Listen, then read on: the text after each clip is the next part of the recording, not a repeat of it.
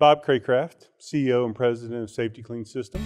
We're the leading used oil collector and re-refiner of used oil in the world. We are first and foremost an environmental services company. We have an oil refining division which takes used oil from dealerships and auto repair shops, and we recycle it, put it back out into the marketplace. It's a very big company. Our revenues are over $1 billion. Safety-Kleen's had an interesting history. It was public for about 20 years, and then in 1998 went through a hostile takeover. And in the late 90s, the company went into bankruptcy and emerged out of bankruptcy in 2003 and really started getting back on the right track. And then as Highland entered into the process and became more involved in 2009, we really started the transformation of the business to where we are today.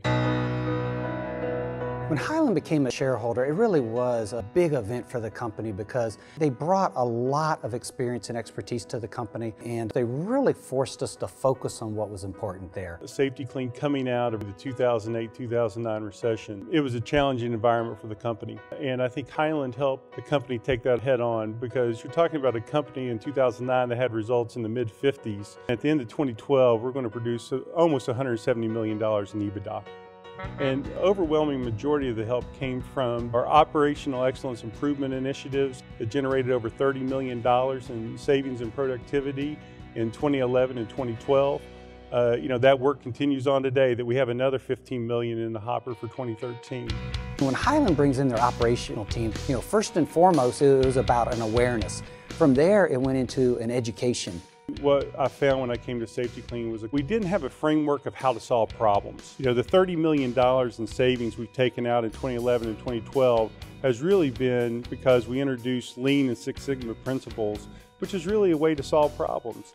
Highland and their operational teams are really very instrumental in holding the mirror up to us and showing us we needed a more robust plan. And Highland brought to Safety-Kleen lean thinking, operational excellence there. And I will tell you, it's changed the way we approach problems. We engage our employees differently. We communicate with our field organization differently, and I can truly say that without Highland sitting at the table and insisting we turn the page one more time and ask why, we would not have the tight, good controls we do today. Inevitably, there's change, and change can be difficult, but Highland was always very supportive. They would help us create and build, whether it was a change management piece or it was the structure of a template that was going on, or it was how we staggered our goals. Highland was always very helpful, and inevitably there's problems in big companies, and given our history, sometimes it felt we had more than we wanted on there. But rather than just sending me an email about what I needed to do, they actually brought people into our corporate headquarters. They had people visit our branches. They helped us interview our service reps, and they actually helped us implement the solutions. And anytime I asked Highland if we could get help, could you go attend this meeting? Could you go visit this facility? The answer was always yes. They will get as hands-on as you ask them to be. Talent management is something that's very difficult. And I think the first thing that Highland really took a critical look at was the talent, both on the board and also on the senior staff. I was very fortunate that Highland had people that were committed to really coming in and building a business versus just financially engineering the business. And I worked hand in hand with the Highland guys to recruit, retain, and continue to build our talent bench. And so it started a very deliberate process around, one, making sure we got the board lined up with the right people that had the right long-term goals for the company. Highland was very active to really make sure we had the right organizational structure and then the right people in those chairs to help drive the business. And I think that really helped us get to the spot that we're at today. Highland's high degree of intellectual curiosity has really driven a lot of critical things that have been helpful for us from not just running the business, but also going through the sales process. The first is our hedging program. If we hadn't gone in and really understood the commodity impacts on our business, we would have never been able to form our hedging strategy that's been in place and will continue to be in place post-acquisition. And we're able to build a very detailed model around our business and how the key factors really drove the business. And Highland worked with us hand in hand at the table to help develop that model, and that's something, again, that we will continue forward within the acquisition. Also, we did a big financial restructuring that resulted in a return $25 million restructuring, and obviously the ideas that Highland brought forward really made a difference for us.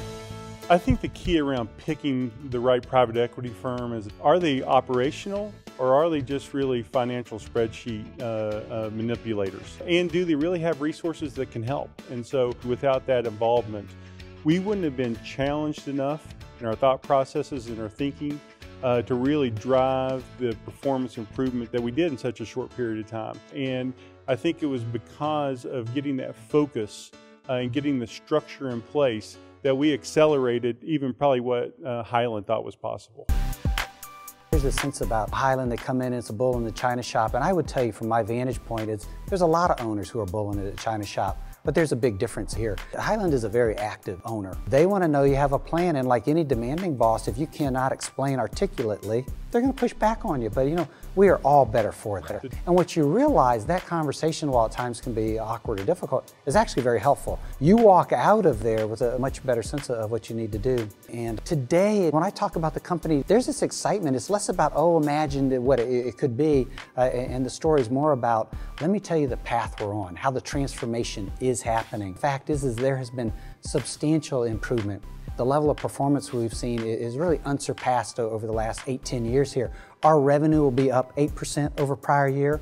Our contribution margin dollars, our profitability will be up 22% over the prior year. And those are just levels of performance that I have not seen in my 10 years with Safety-Kleen. And I truly believe, you know, with Highland Capital's help, we really have transformed the company. And it is different today than it was 2 years ago, 3 years ago, 6 years ago.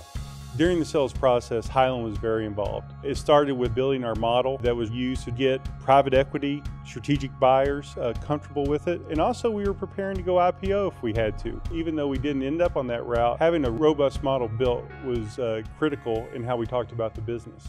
And then as we got into the negotiation process and selecting the candidates to move forward, Highland worked with us around what's the strategies we want to take, who we select, how we select them, and then how we were messaging to them during the process. And so we had multiple people interested in the business at the end, and I think we were able to leverage it for a great outcome for both the shareholders and for the company and the people of the Safety-Kleen business. And clearly without that involvement, we probably would not have the outcomes that we have today.